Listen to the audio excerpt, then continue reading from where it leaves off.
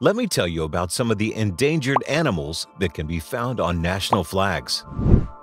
Let's start with Moldova. Its flag features a bull. More precisely, it's a bull's predecessor, so-called primitive bull. It became extinct several hundred years ago, but from time to time, scientists are trying to revive them. For example, the scientists in Nazi Germany tried to do it during the Second World War. Now let's move to Dominica, whose flag is unique in that it contains the color purple. This purple comes from the sisserou parrot. This bird is critically endangered. In 2019, it was estimated that there were only 50 birds left in the wild. And finally, let's move to Laos.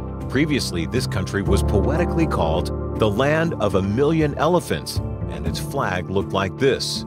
Today, unfortunately, due to massive deforestation, elephants in Laos are on the verge of extinction. And in 1975, when the communists came to power in the country, the elephants also disappeared from its flag.